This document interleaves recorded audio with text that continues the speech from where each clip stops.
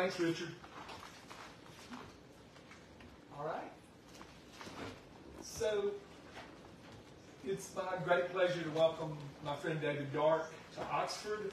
He's here with his daughter, Dorothy Day Dark, who will wander in the back at some point, probably with our friend Susan Glisson. He's a thinker who manages to be both fierce and kind, a writer whose prose shows us that fierceness and kindness don't have to be oppositional forces.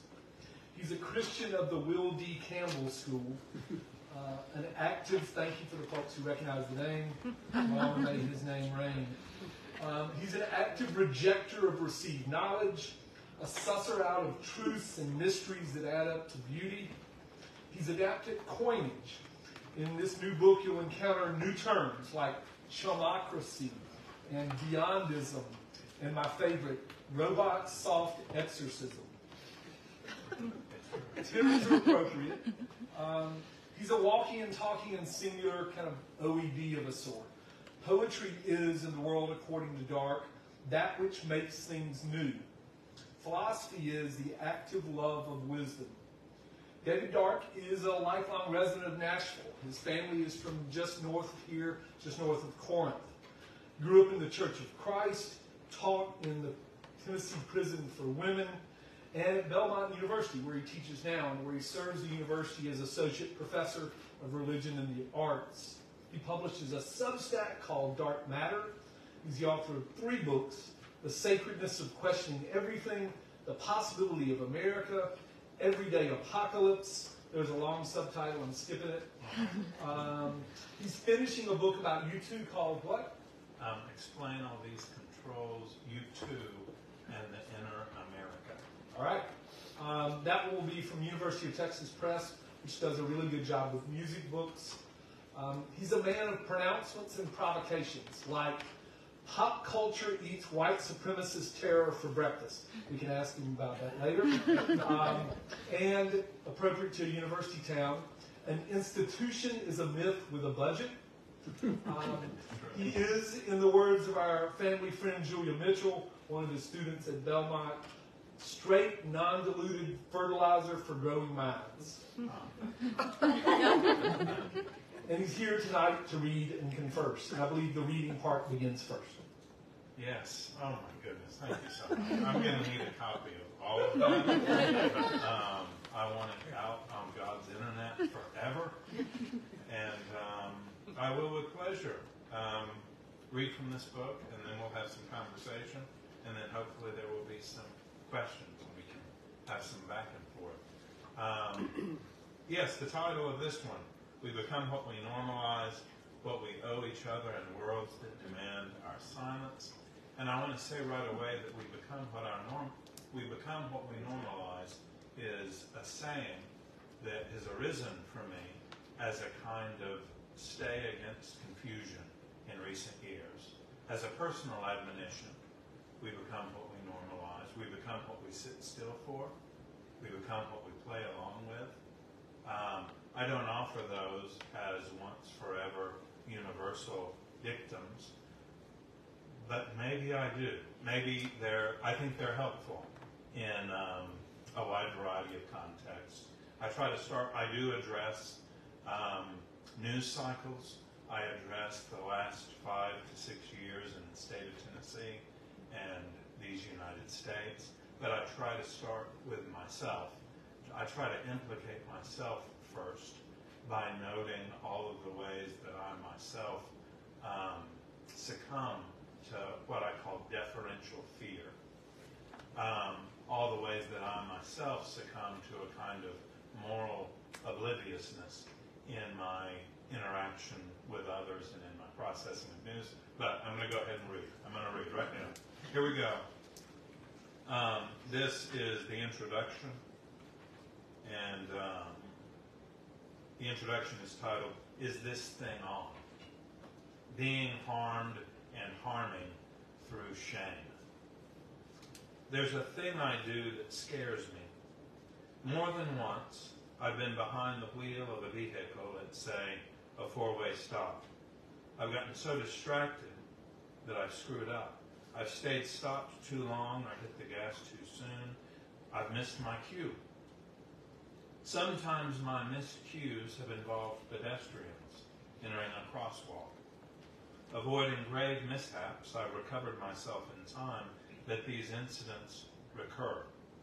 They are, I admit, a part of my life. Here's the part that scares me more. A time or two I've been so ashamed over this public, verifiable, vehicular error that I put the pedal to the metal to hasten my escape from the situation. Ever notice somebody doing that? An audible, visible acceleration, clearly born of shame. It's hard to watch, cringeworthy. I've been that guy. I peel out of embarrassment at being seen. In that moment, I'm trying to escape a form of pain, fleeing the scene of my own felt shame. By doing this, I realize I look as I feel, silly, egotistical, ignorant, and driven by ugly feelings. It's messy. Who's making me feel so small? Nobody. Nobody to blame, really, apart from my hurried, distracted, reactive self. But my goodness, I'd sure like to blame someone, most anyone, most anything, to deflect attention anywhere but here. An awful lot of my life, if I'm not careful, can get spent anxiously, also strategically, avoiding anything that risks shame or humiliation. My reactive self can't handle it. My responsive and responsible self can. I contain multitudes. Is this thing on? This is a question I ask every which way. I ask it to center myself. I'm tapping the microphone of my own thoughts and feelings. I'm putting my hand over my heart, taking my temperature. I'm asking if my deepest and most creatively responsive self, my moral center, is online, available, and perhaps rising to the surface. I ask this question before speaking, driving, tweeting, signing my name, or clicking send. I get into trouble when I don't. It's as much about my being present to the moment as it is about public interaction. It's sometimes hard to let go my ego. I emit what I admit. Is this thing on? I ask this question socially.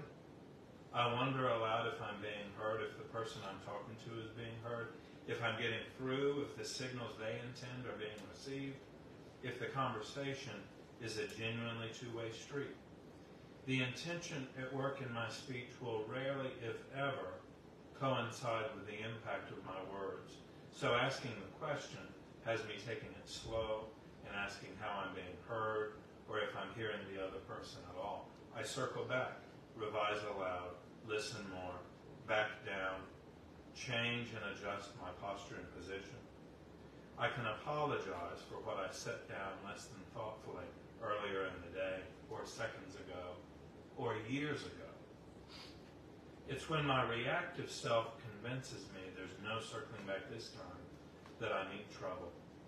I find it's hard to hear anything at all when I feel defensive or afraid. The thing that is or isn't on is a lot of things. Awareness or the possibility of awareness, consciousness or the possibility of consciousness, movement or the possibility of movement. I think to myself, anima, which also refers to soul, that which gives life to bodies. I go looking for it within and without, on paper, on screens, on people's faces, in sounds and voices and gestures, in design and architecture too. I look for soul, movement, in the choices people make, my choices and the choices of others. Flustered or afraid, I hit the gas pedal and lose in that mad moment my sense of soul. But I get it back when I slow down and take it easy again. Turns out it didn't go anywhere. Soul is that which truly connects, the movement that sustains and supports responsive and responsible selves across distances and at intersections. The movement, the play of of seeing, learning, listening, and imagining myself and others well. When I'm relaxed, breathing, curious, I spy soul all around and within me, a current, a sense of play that soothes my reactive self if I let it. Transformation is often just one smidgen or snatch of soul away. To find courage, I seek out unflustered, unafraid people, making soulful decisions, beautiful decisions, in news cycles, in history, in art, in literature, in scripture, and on the internet, as the saying goes. I collect and internalize these examples to mimic and draw inspiration from when I'm soaking in reactivity at the four-way stop and other nervy feeling moments in my everyday doing and saying. When I hit a snag or get to feeling somehow stymied, thinking of and recalling playful people at the right moment puts my heart and soul back in play and makes it more likely that I'll be able to proceed through all manner of intersections without disrespecting, debasing, or disgracing myself. With their assistance, the assistance of those who have shown soul, I can occasionally proceed through life with attention and caution, curiosity, and style. I think I will speak of Will Campbell, if that works. So, in the book, I go to Patti Smith, and I go to LeBron James, and I go to Tony K. Bambara. I go to any number of people, James Baldwin.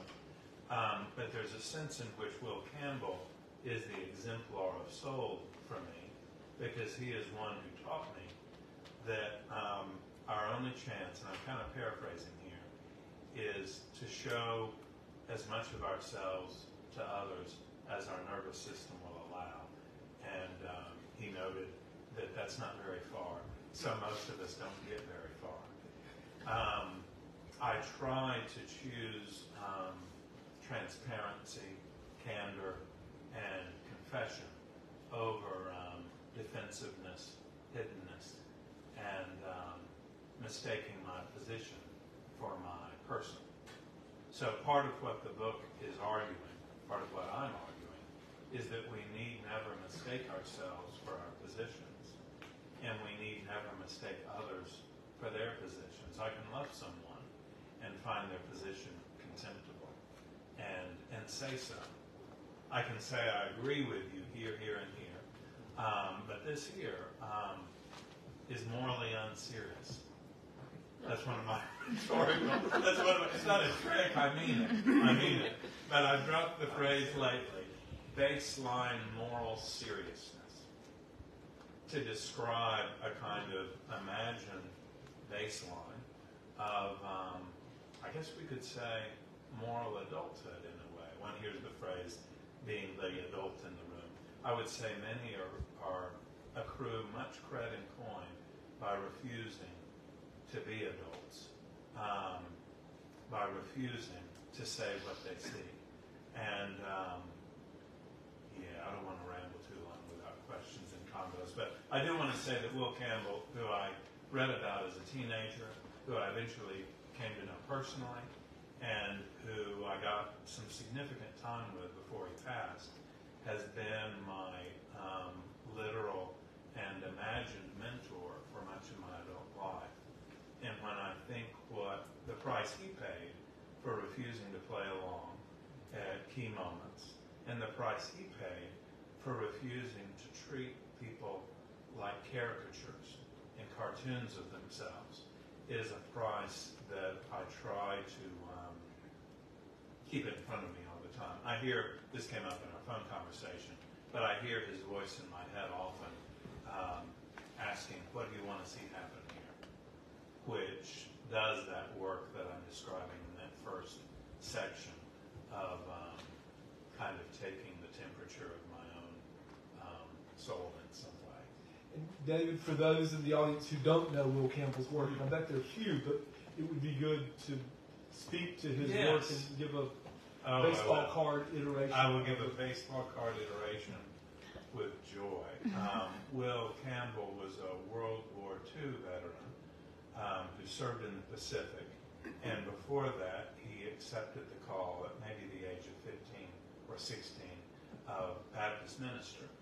And he, on the GI Bill, he went on to Yale, white man, I will say, and went on to Yale, but if you visited his workspace, he had his certificate of his calling to ministry was placed in front of his Yale Divinity Masters.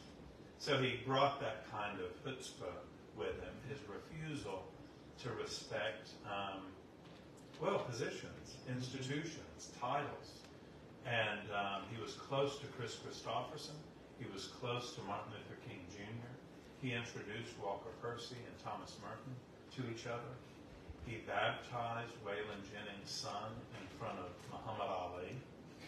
He was all over the place. And when he passed, he was on the cover of the New York Times. But that was a kind of indictment of, I guess I'll say, the popular news media not knowing where to put him. They didn't know where to put him. And John Lewis was a big fan. Jimmy Carter was a big fan.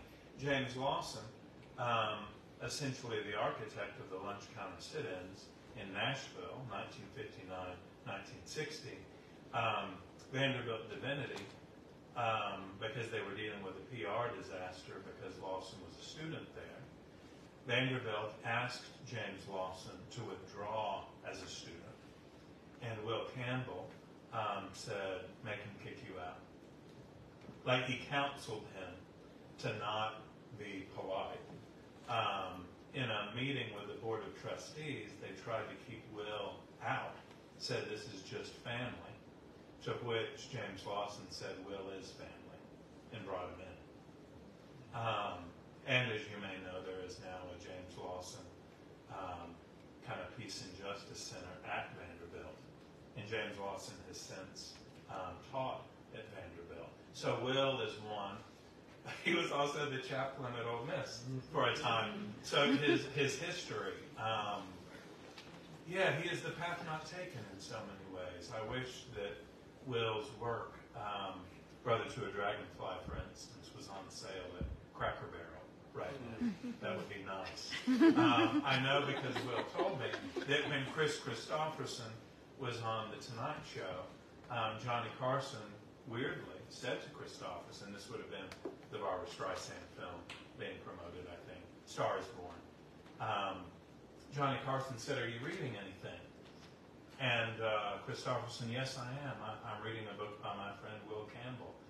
And he said, I can't remember the title. And so there were all these moments in which Will might have been famous or more of a household name. I think that Horton Foote did a screenplay of Brother to a Dragonfly that never took off. But he's this somewhat passed over figure who, if you lived in Nashville at a particular time, you knew the name Will Campbell. I wanted to ask you about the Will's active distrust of institutions. And that seems manifest in your book. I won't replay your own quotes to you, yes. but talk to us about that. And I said that playfully at the beginning of my remarks.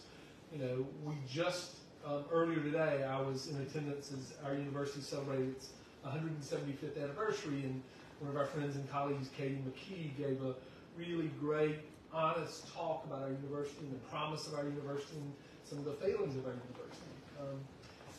And here we speak of Will, who worked at this university, and believed in this place in his own way.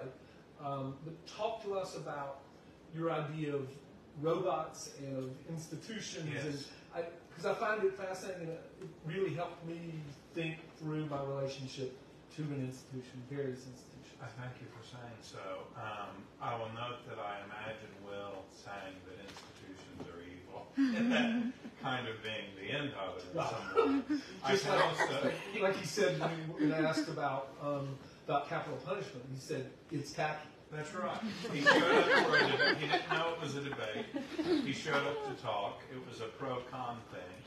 And the pro-state killing guy talked for 15 minutes, and then Will stepped forward and said, I think it's tacky.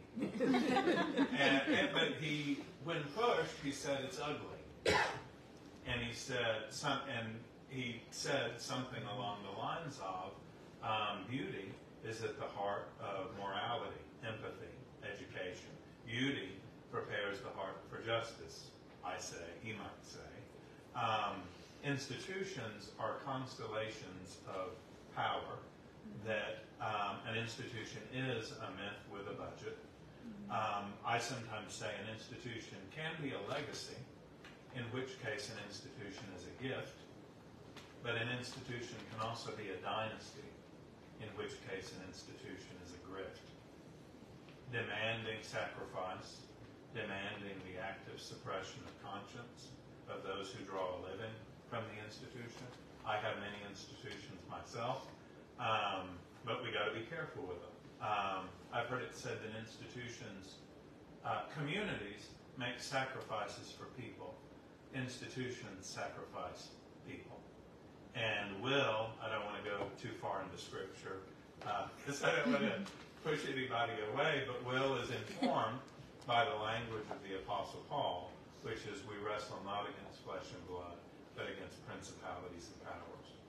And I do think that that's at work, even in what we're told were among Jesus' last words, forgive them, they don't know what they're doing. There is something that is less than them that is inciting this mob to torture, call for my death, jeer at me. And robot soft exorcism, without going too far in the weeds of that chapter, is an elaboration on this idea of institutions as constellations of power. A quick one, a quick illustration for robot soft exorcism. Ole Miss is a robot. The government of Mississippi is a robot. The state of Tennessee, government, robot. Belmont University, robot. Taylor Swift, a human being with a heartbeat, encased in a robot that is Taylor Swift, the brand. I'm drawing from William Stringfellow, who was close to Will, who said Marilyn Monroe, though dead, lives in the sense that the estate, Elvis, dead, you believe it, but the estate continues, and the estate doesn't want this new Sofia Coppola film called Priscilla to use the music of Elvis Presley. So that's a quick one. Robots are organizations, institutions, brands. To name some of my robots, Belmont, State of Tennessee, Downtown Presbyterian Church, where I'm a member, Broadleaf, my publisher on this one, a kind of robot. We all have our robots. We become what we do with our robots. And the big challenge is to not mistake ourselves. And this is drawn from Merton.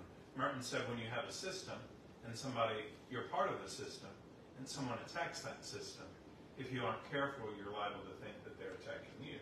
Mm-hmm. They're maybe coming at the robot. Maybe the robot has something to answer for.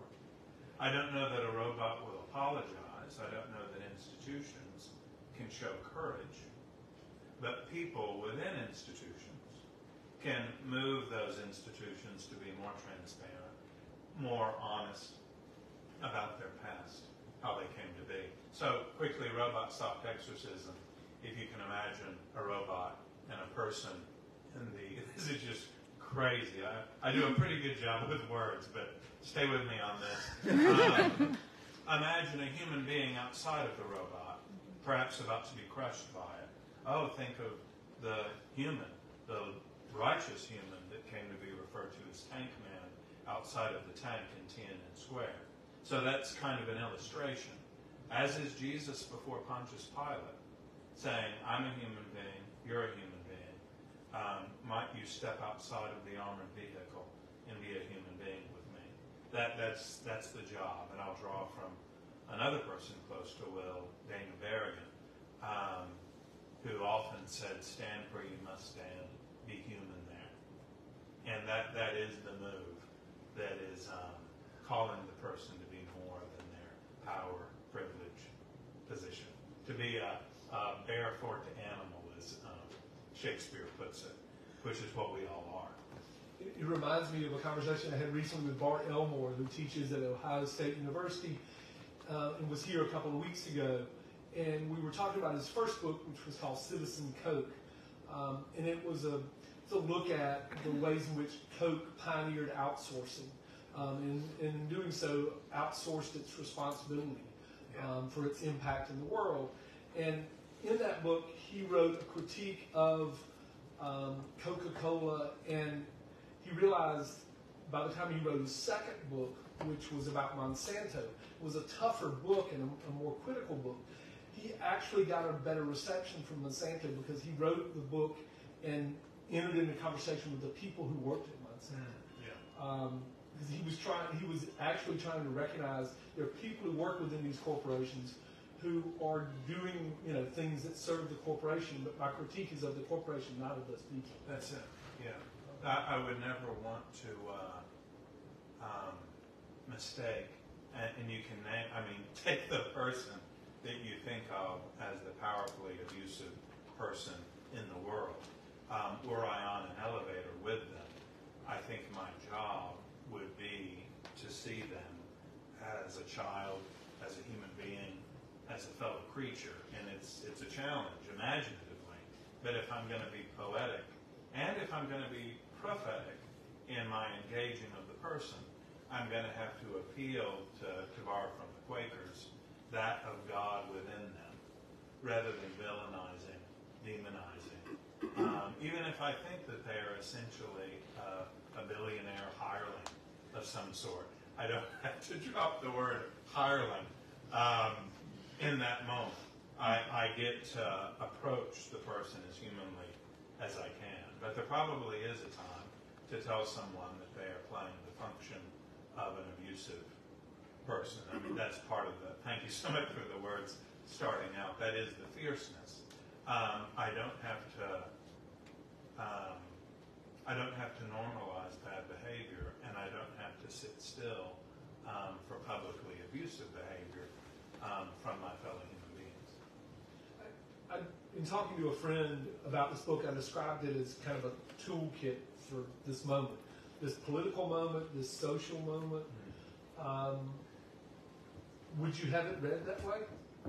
I would, and yes, absolutely. I would hasten to add that it's guesswork, it's field work, it's drawing from some of my own experiences in the classroom, where I know that if a student offers an opinion that is a bigoted opinion or a toxic position, that my job is to keep the movement going in such a way that I can affirm what little thing I can so as to avoid shutting down the student or the friend or the family member who says things that are not morally serious. So I think it was Claudia Rankine who said it's impossible to learn something while feeling shut down. So I'm trying to speak truthfully and candidly and even prophetically without shutting down the person. And I think that is part of the toolkit when we are in relationship with and under the I won't say gun, but I will say there are those who will not acknowledge that the last presidential election was won fairly, who are now exercising power over us. And we saw it just a couple weeks ago in the case of Speaker Mike Johnson, when a reporter said, "Can we talk about your attempt to overturn the election?" The reporter was told to shut up by the chair of the Education Committee in the House of Representatives. So when it's disappeared to the bottom of the internet already, even though it was only 2 weeks ago, I think we have to keep leaning into those moments and saying, this isn't acceptable. And when you say to lean into those moments, and I talk about this as a toolkit, we are tomorrow holding an election here. And what advice does this book offer or might you offer to us on both sides of that election? I don't want to assume we know how people in Trinity are going to vote. I also don't want to assume this. I want to say I myself have voted every which way. I'll note that part of what I talk about in the book was a time when a person named Rush Limbaugh, perhaps you've heard of him, or you know that name, Rush Limbaugh, in which he occupied more of my mental space than was appropriate. In fact, I would repeat things that he had told me on the radio, and I would trick myself into thinking that they were my ideas. Nevertheless, he was like an espresso shot of self-confidence on the radio as I was headed into sociology class. He met a felt need in me, but I also knew people who held that against me, but did not hold other things against me, who were willing to maximize my other qualities, and who helped me to allow other people into my head, in what I sometimes think of as my pantheon of elders. Rush Limbaugh was not elder enough for me. I needed more, and I had people who exercised a kind of intellectual hospitality toward me that would enjoy my love of R.E.M. or Dostoevsky or Public Enemy or whatever it was. And I think that is the work, is to affirm what we can when we can, but to also challenge, maybe risk jeopardizing not relationships, but jeopardizing the approval of others. A question that I pose in the book that I will not answer now, but I will lift it up now. Am I responsible for the lies I let other people voice in my presence unchallenged? I will repeat the question.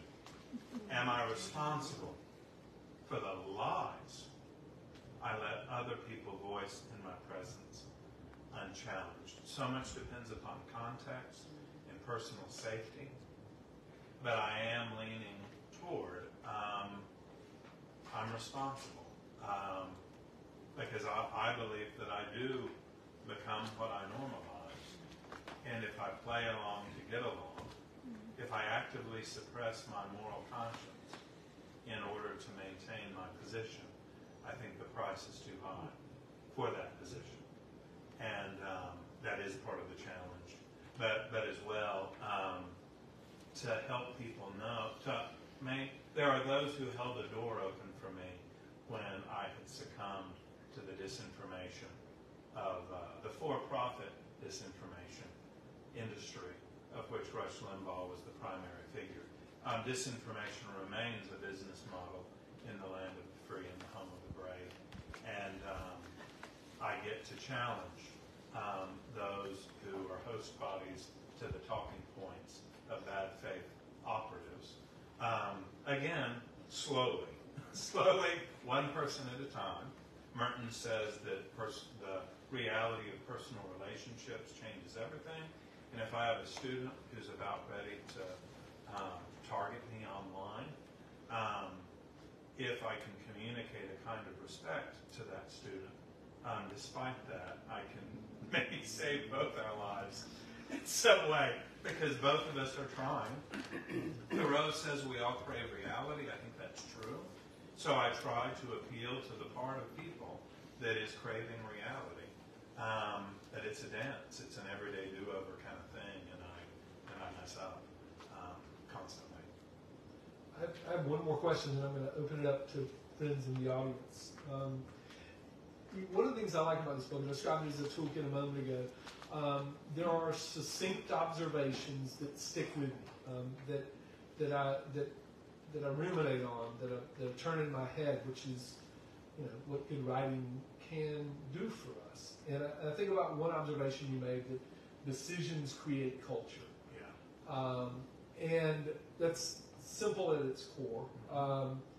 And it makes me think about the related question, which is, what decisions created the culture in which you live in Tennessee, in which we live in Mississippi? Wow. Okay, so I want to say quickly, I purloined Decisions Create Culture from my friend, Dr. Christina Edmondson of Nashville. She floated that on Twitter one day, and I thought, oh, that's it. Decisions create culture. And I will say quickly, I am a 53 Nashville lifer. I went to a private school connected to a church.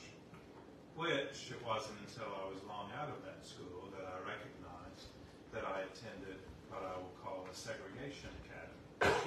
I did not think it was a segregation academy at the time, but after graduating in '88, I started meeting people and I realized that my Franklin Road Academy was a segregation academy. Not just a segregation academy, but it's important to note that it was. And even now, there is a contempt for the public good. There was a contempt for the public good in the late 60s, early 70s when these schools started showing up. But it's still there right now in the sense that I don't want to go right into a challenging thing, but I will say that in the case of Tennessee, and I know some of these figures, I would say that my state legislature is controlled by a kind of gun cult, as well as what I will call a white supremacist death cult. Yeah, I'm going to say both of those things. Nobody's just any of those things. Oh, and I will say too, I don't know that anybody's happy with it, including the people sitting in the seats. But there is this spirit of conflict avoidance, a democracy, where crushingly powerful white people in Tennessee are not ready to risk upsetting each other. And I am a product of that. I will say that whiteness is a crime against my own humanity that I am trying to recognize more. I'm trying to see its hold on me, and I'm trying to divest from it. And so much of that is at work in Nashville, in Tennessee. I will let you all figure out. Apply it to your own context as you wish to. But I'm one who means to recover, who means to move toward transformative justice, who means to be a part of a loved community, to behave like the child of God that I know myself to be, that I believe everyone to be. And to appeal to the moral center in every human being who's ever lived. And decisions create culture, and there's a lot of new culture, a lot of recovery, a lot of transforming, a lot of transparency, confession, all of that to be undertaken in my context, and I suspect in some of your contexts. And I didn't mean to lead you to a dark place. No. Because your book is rife with pop culture. Yeah. And joy as well. Thank you. And I find it in equal measure. It's that fierceness and beauty that I find in your writing. I find you on the page, that same person, full of all those things. I promised questions. We want questions. David needs questions. I do. I crave questions. He does. Satisfy his craving, Melissa Hall. So, you are a morally serious person in what may be the least morally serious place left on the planet, and that is Twitter, or X, or whatever we're going to call it. And I'm curious why you're hanging in there, in the ways that you're hanging in there. Yes, I am optimistic to the point of denial. I also have an obsessiveness in me to kind of see a thing. In the classroom, which is where I live much of my life, I follow that improv rule of yes and. And even in my grading of writing, I look for phrases and things that I can affirm while putting difficult questions to the prose of students. And I might be, who knows, I keep waiting for my access to Twitter to disappear because I'm not willing to pay for it. And it's such a shame. Because there was a time when it had the potential of a kind of live action, quicker Wikipedia in a way. And it is certainly the case that when it comes to filming arrests and protests and stuff, there's still nothing quite like Instagram, Facebook, to a degree Twitter, in terms of filming something, and now it's publicly available, and now as a form of witness, immediate online, I used to say, I don't know if it's the case now, that Twitter is like paper, except quicker. That it's just out there. I think it's certainly the case that the last Joe Biden's predecessor could not have won the election without Twitter, and I believe that he said so. I think I view it as a common, I'm just not quite willing to abandon the field yet. And I've made real friendship with people who I've met up with overseas and in California and sat down. So there's some nostalgia there. There's also an awful lot that once appeared on Twitter shows up here. So I don't know anybody else who does this, but I treated it as a kind of notepad for a while. That if I read a John le Carré line and I liked it, I would mark it in the book I was reading. But I would also just put it on Twitter, just see what happens. You might be surprised to know that I don't have it on my phone. I only have it on a computer, on my laptop. Yeah, it might be over, but I think it served me well as a tool for a time, and I don't recommend it to anyone. Never. I would not recommend it to anybody. But there are folks there that put questions to me that end up being really great writing prompts, and I'm always looking for the question. And sometimes Twitter is the quickest available challenge or to get poked at it. People have accused me of things on Twitter, and I will reply, could you put that accusation in the form of a question? And sometimes they do, and then we're off, and then I've got another paragraph for an article. Who would like to put something in the form of a question at this moment in our evening? So I was listening very carefully to your opening, which I loved. It was very thought-provoking. Thank you. And please correct me if I get this wrong, but as I listened, I heard some elements of shame in some of these observations that you were making. And then some of that shame, the propulsion from that shame affecting your future behavior choices. Yeah. And I wondered about that, shame being a foundational platform for some of this behavior and whether that was a good thing or a bad thing, and I think that's something we all deal with. Thank you for this. Often foundational. I think the avoidance of shame is often the avoidance of pain, is often the avoidance of certain realizations. My wife, Sarah, has a line in one of her songs where she says, sitting with anger till it becomes sadness. And she's also said, mad is often a form of sad. So I have this whole thing on reactivity and responsiveness. Even the robots as a kind of concentrated reactivity of the masses. We're going to protect ourselves from something. My challenge to myself is to see what's on the other side of shame, even with my memories. And I get pretty specific in a chapter. You're going to think you won't think it's a joke probably because you've heard enough from me. I know it's both funny, but it's also descriptive. There's a chapter that is white supremacist, antichrist, poltergeist.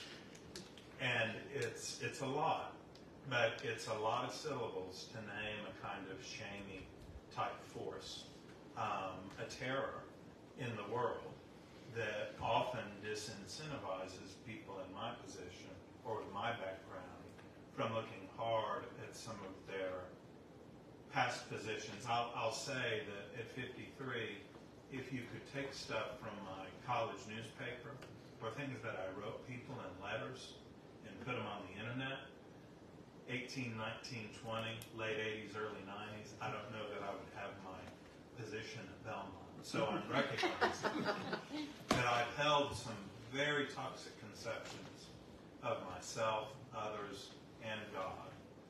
And shame can prevent me from sitting with particular memories and even narrating those memories. I guess I'll throw in that as an associate professor at Belmont, I can muse publicly over some horrible ideas I had in the late 80s, early 90s that I would not muse publicly if I sold real estate for a living, or if I had a dental practice, because I would be risking being targeted and losing my overhead, my house, my access to healthcare, all those things.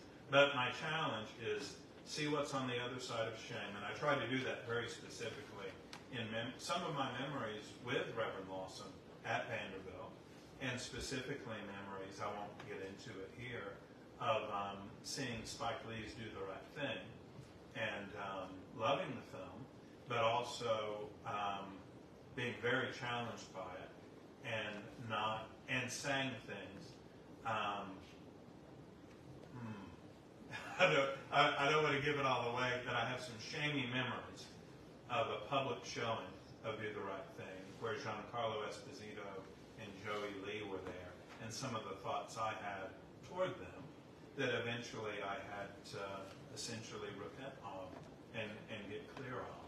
So shame is no destination. I think Jung says that shame kind of eats away at the soul in a way. So I don't want to promote shame, but I do want to promote seeing what might be on the other side of it when we can hold our shame out in productive and healing ways. So I know that you like questions, and I have a lot of them, but it starts with a statement. Yes. The statement is that children are more important than adults. And we've talked a lot about that. We've talked about children being second-class citizens. We've talked about how to serve them best. Yes. And so there's a whole string of questions that comes off of that is, if they are more important than adults, what do we owe the children of the world? What should we police for them? What should we shield them from? How do we clear the way for them? How do we hold them? But how do we teach them about shame and what it does to people without making them experience it themselves, or making them experience it without guidance? Okay, that last one I want to do a resounding, I'm not sure off the top of my head. Me neither. But I do think that children, this is a strange thing to say, but I think that children are like natural prophets among us. I believe that children are closer to their own genius than adults. I believe it's the case that the artist is the child who survives adulthood. And I know I used the word adulthood in a more positive way a moment ago, but there's a kind of thing that comes with adulthood that is denial in a lot of ways, that is shutting down the spirit of play, movement, finding it harder to say what we see. Children naturally say what they see, and they deserve protection. I think that children, to put a thing out there, I think that children have a right to not be beaten, to not suffer spiritual abuse. And it's just a constant, it's a work. We get to respond to children as the holy beings that they are, and learn, ask, nurture, and serve. I think it was, I don't know if it was Rimbaud or Baudelaire who said that genius is the recovery of childhood, that those early memories of nurture, I don't mean to presume that every human being has those memories, but kids are a big deal, and I don't even want to call them a resource, except receive the wisdom of children and share what wisdom we have with children. But I'm not sure on the shame thing, other than note that moving a child toward, I don't want to get heavy, but Jesus has very harsh words of preventative. This just gets so heavy right away. I'm sorry. But the really difficult thing Jesus says, if you're about to hurt a child, go do this. I'm referring to the millstone business. And I think of Tupac's line, the hate you give little infants, because we're being filmed, it F's everyone. And I think those are solid sayings that we have to live in awareness of.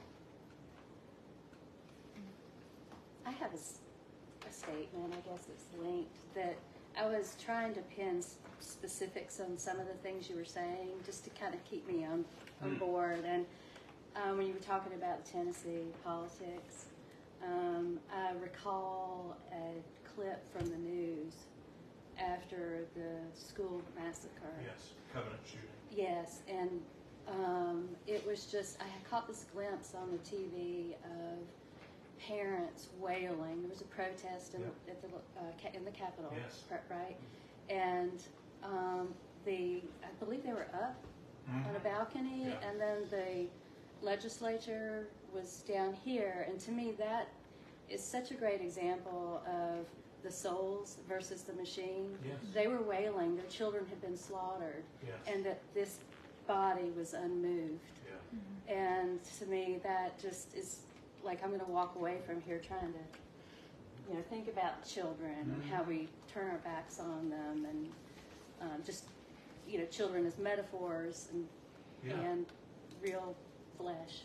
And I'll note there is a robot self-exorcism thing going on there in terms of demanding of these people who have sworn to protect and serve, that they stop, that they move toward moral seriousness. And I'll mention Catherine Kuntz, who was the head of school, who was killed protecting the children, was one of my colleagues at Christ Pres. And Covenant and Christ Pres are both part of a PCA conglomerate of churches.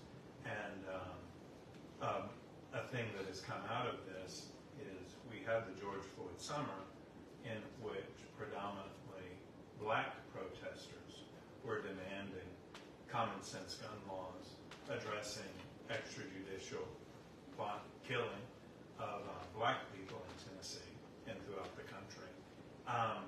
But a move that occurred following the Covenant shooting is we had similar numbers, even more numbers, of mostly white people, mothers shooting, affecting a kind of suburb in Nashville, whereas that kind of violence had been in other parts of Nashville before.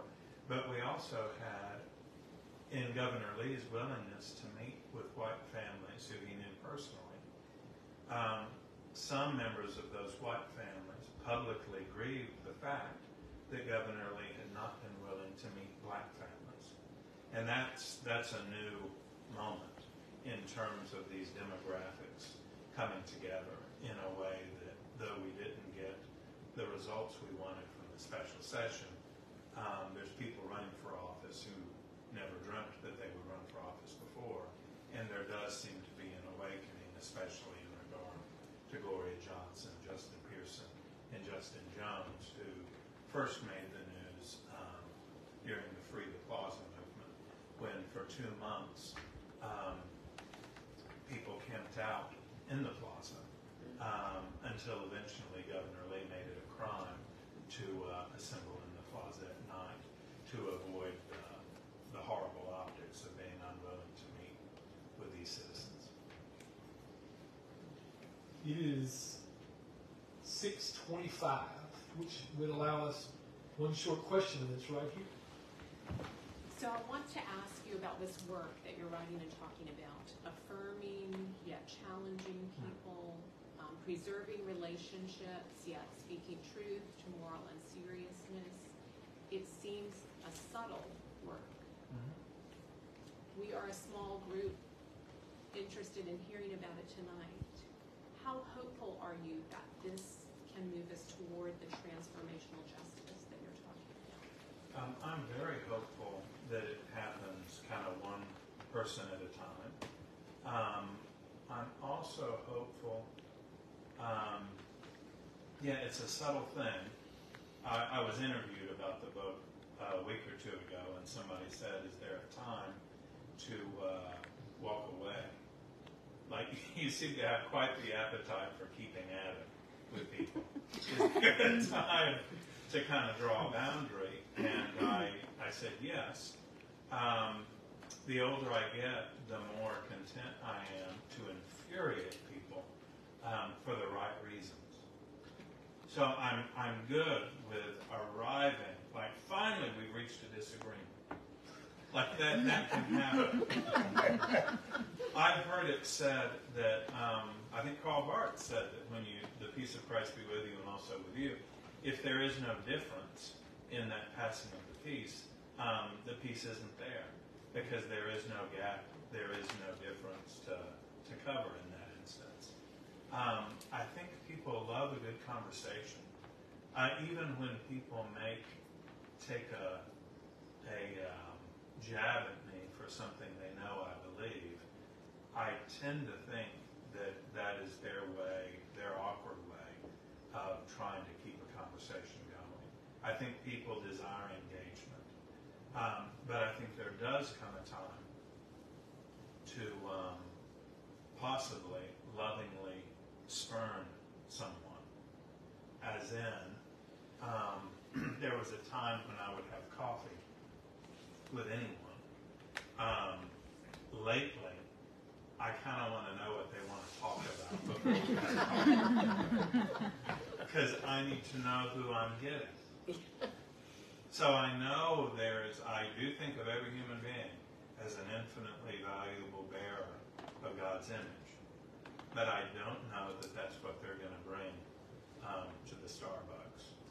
Sometimes I think, in some instances, they're going to use the fact that I let them buy my coffee against me later. Or even, this is it, but there's a lot of interpersonal cruelty out there. There's a lot of vindictiveness. Because people confuse their persons for their positions, where people really, really go after people. But I'll say, maybe somewhat positively, even those who I feel have kind of come after me, part of my own work is doing a kind of saying the person's name. May, fill in the blank, no joy in the root of joy, may, fill in the blank, be delivered from suffering in the root of suffering. I have to do that in order to sleep at night. Anthony Ray Hinton, who spent almost 30 years on death row in Alabama for crimes that he did not commit, was our speaker at Belmont last fall. I booked him, I interviewed him and introduced him. And he said, I have to forgive because my mother taught me that I can't hate my way to heaven. And he means it. But he also knows that there are those who are his enemy. But he also knows that in some sense, he's called to love his enemy, which doesn't mean that he has to sit down with everybody who is lined up against him. So I'm trying to do a bit of a both and. I think everybody wants a conversation. I think everybody wants to unburden themselves in some way. So when I think of it on a personal level, I feel a lot of hope. And when I think of the Monsanto folks, these people in these positions, in many ways are grieving their work while they're undertaking it and trying to give people a path toward being less horrible is the work, is the kind of hospitality that's been extended to me. And I think there's all kinds of ways of keeping that door open. I'm sorry if I'm ending on a ramble. You rambled well. Thank you. So we should save some time for commerce because we want y'all to buy this book. That's true. It is. Tell your friends about this book. So let us now thank David for his time.